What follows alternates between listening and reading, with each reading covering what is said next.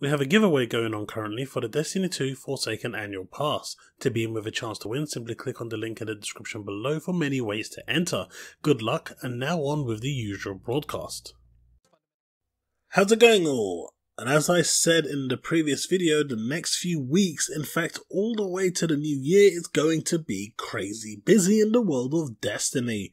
How I'm gonna split my time between everything is beyond me. We have so much to go through, so expect multiple videos over this week as more and more information becomes available and as I create more content for you amazing people. The road ahead is what Bungie is calling this, and boy oh boy are they looking ahead in a big way. Let's start with the roadmap from now till Feb 5th.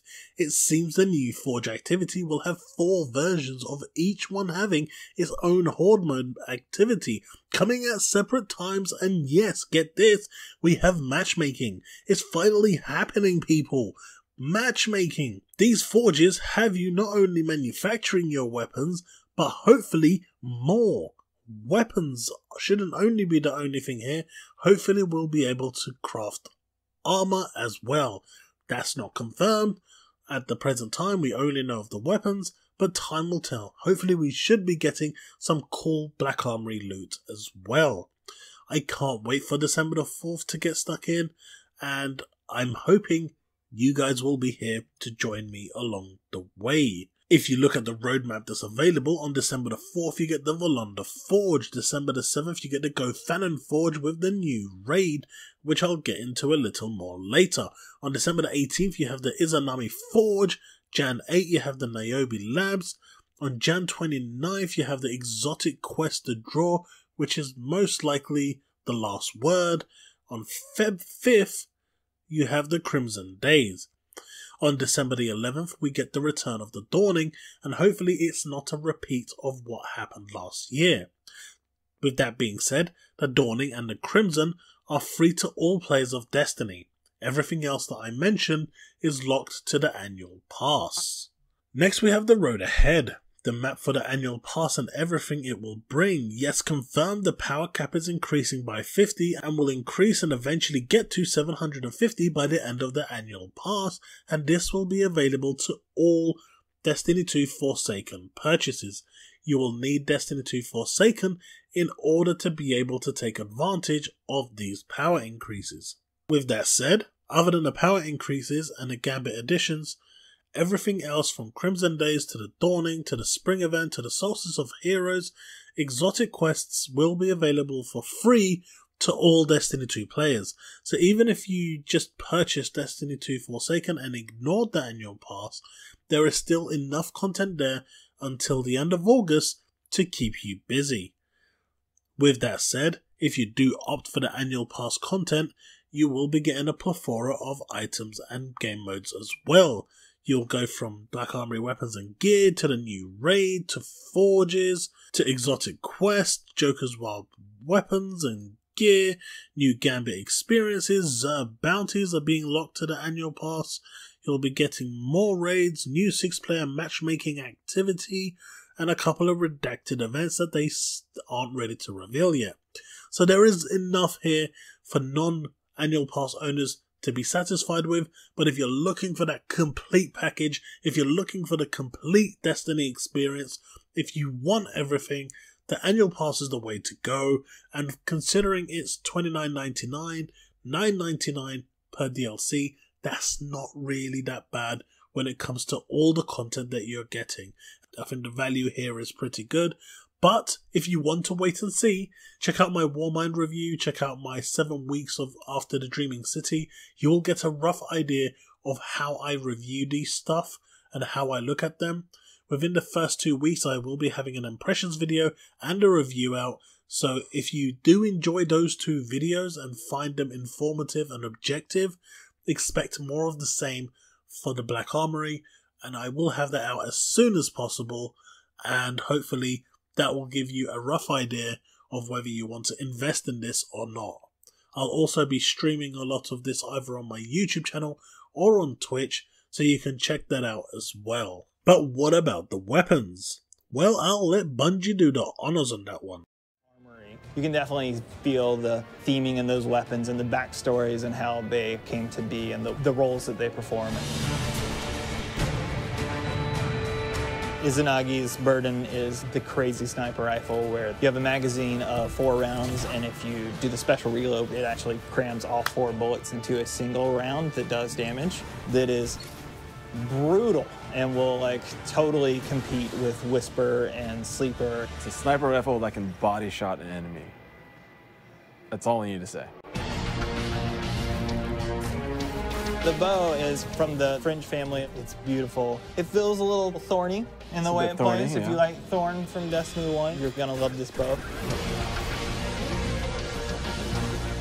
Jotun is the fusion rifle. Goes on your hand. It goes on your hand. It's the arm blaster, as it was affectionately referred to, and it fires a giant fireball slug that will set the ground on fire. And it follows you. And it will, yeah, it will track you down and murder you. It knows where you live. So we've got 5 new exotics, including 4 brand new awesome weapons and 1 old favorite.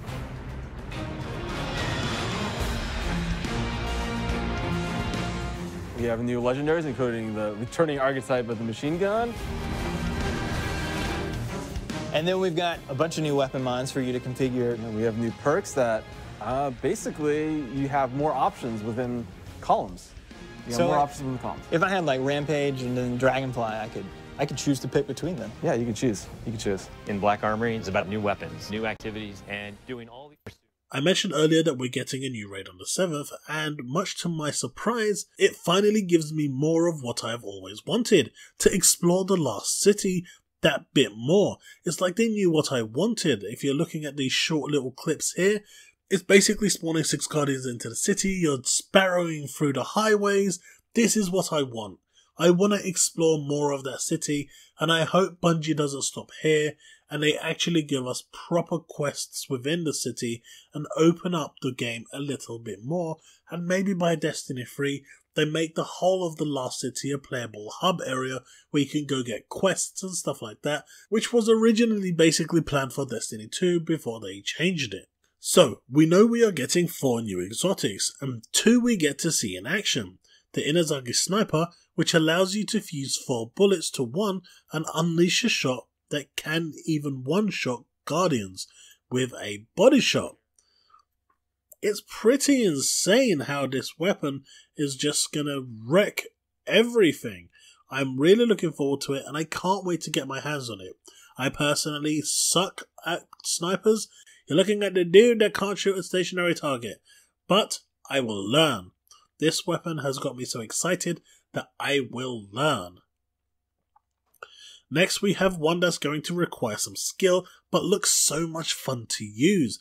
The Anarchy, and boy will it bring anarchy to all. The perk on this weapon is crazy. Say hello to the Colony 2.0. Good lord, has Bungie finally fully embraced the complete broken nature of the weapons, and it seems despite the nerf to Trench Barrel, which sucks by the way, why people were crying for a nerf for a PvE weapon sucks. Everyone had the opportunity to get this weapon, but people had to cry about it, which sucks. Honestly, I'm really disappointed that this happened. But with that said, they will be pushing full steam ahead with all the DLC that will be hitting Destiny 2 Forsaken. The secret exotic, which will most likely be quested and be a part of the Drifter storyline, will be most likely the last word. Hype overload. I know, right? That's not all. We also have Arms Week and new catalysts to look forward to as well. These screens extracted by a Twitter user, which you can find the link to his Twitter channel in the description below, shows all these perks are going to be available with the craftsmanship, which I'm 99% sure is Arms Week. It just doesn't stop. I mean, if you haven't watched the full Vidoc yet, I'll play it now at the end of this video for you to watch, because it's an amazing watch and it's really worthwhile sitting down and just watching it. You get to see small snippets of the weapons being fleshed on screen, you get to see some of the cool armor, and basically what's to come. It's really worth watching, and if you're on the fence about getting the annual pass, This Viaduct may be what will basically tip you over the edge in order to get it. As always, everyone, I appreciate every one of you for being here, and thank you for your continued support. Remain legend, and may the new grind begin.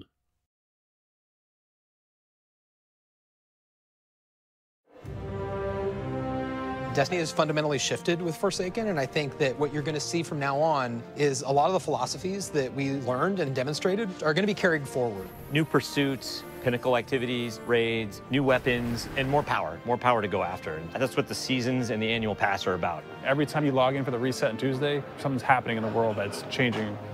It's going to be like a little advent calendar where you're unwrapping the little gifts underneath the tree, not knowing exactly what's in them.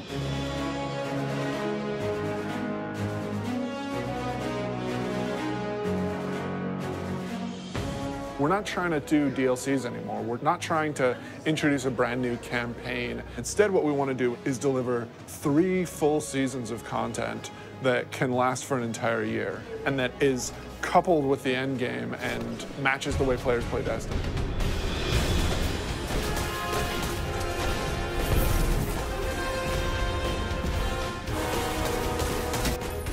We're taking a really different approach this time around. We're changing that paradigm a lot. We're changing because of the player feedback. We're changing because of the reception to Dreaming City. And we're changing because players want to be able to experience the game, not just in day one feast mode. They want that buffet to last throughout the year and give them the reasons to keep coming back. For Forsaken, the quote was like, it's an end game with a campaign, not a campaign with an end game. And we are definitely like adding to the end game. Seasons are really about having content that is available for all players. It's Iron Banner, Crucible, holiday events. But Annual Pass is about having this additional layer of premium content on top of that. The most exciting Destiny is that kind of unexpected Destiny. That is so cool. They like open up portals. We had secrets in Forsaken, and now we want to do more secrets, but we can't talk about those, otherwise They're not it wouldn't be secret that anymore. So the nature of trying to surprise people is that sometimes you're going to land things and sometimes you're not. The Forsaken Annual Pass is about continuing to like take those chances and take those risks and trying to surprise people with the different ways that we're going to deliver content. Dude, this is awesome. It's tasty, nutritious, and delicious. It is dead taken. Whisper of the worm. Heck yeah. Woo, baby. I'm not at 600 yet. I don't know if you are, Nope, but like 580. 580. Yeah, 564, I think. He went on vacation. I went on for a week. vacation, It's fine. so Every season, we are going to be raising the power cap by 50 for all Forsaken owners. They're still going to get new gear. They're going to get to raise their power to improve their Guardian. For the Annual Pass, we want to provide a new way for you to pursue the end game. So in Season of the Forge, that's going to be the new Black Armory forges and a new Horde mode-based experience.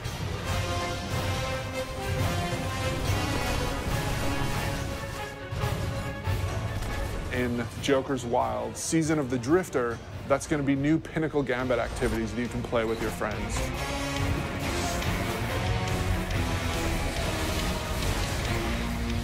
And then in Season 7, the focus is really on discovery and subversion and exciting new secrets that we can't wait for players to discover themselves.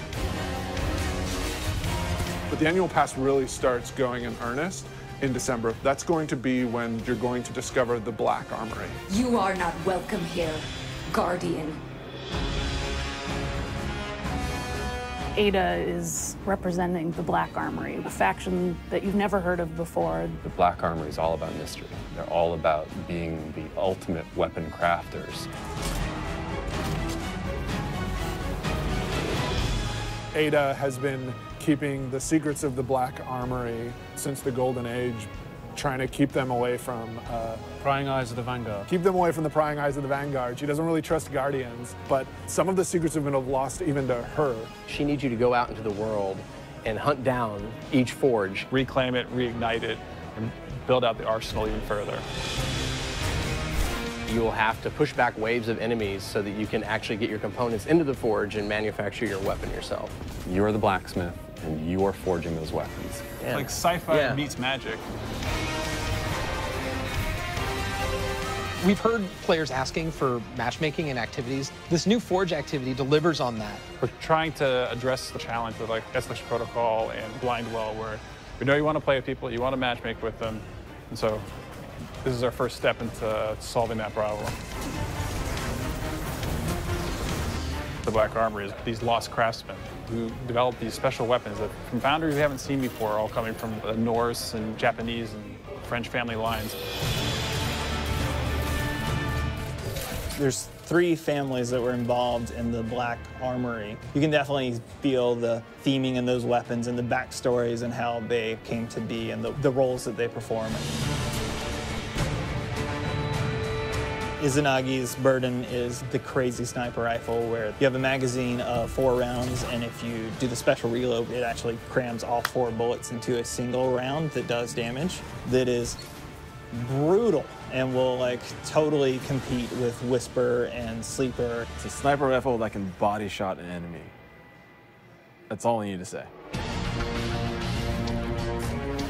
The bow is from the French family. It's beautiful. It feels a little thorny in the way it plays. If you like Thorn from Destiny 1, you're gonna love this bow.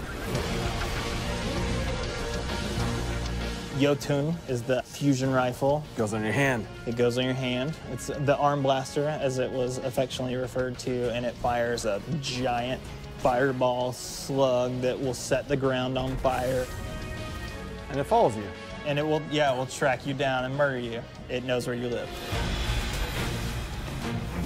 So we got 5 new exotics, including 4 brand new awesome weapons and 1 old favorite.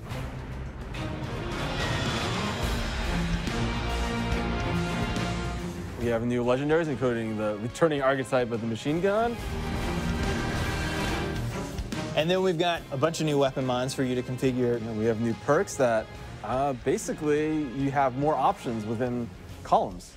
You have more options within columns. If I had like Rampage and then Dragonfly, I could choose to pick between them. Yeah, you can choose. You can choose. In Black Armory, it's about new weapons, new activities, and doing all the pursuits to get more powerful to go into the raid.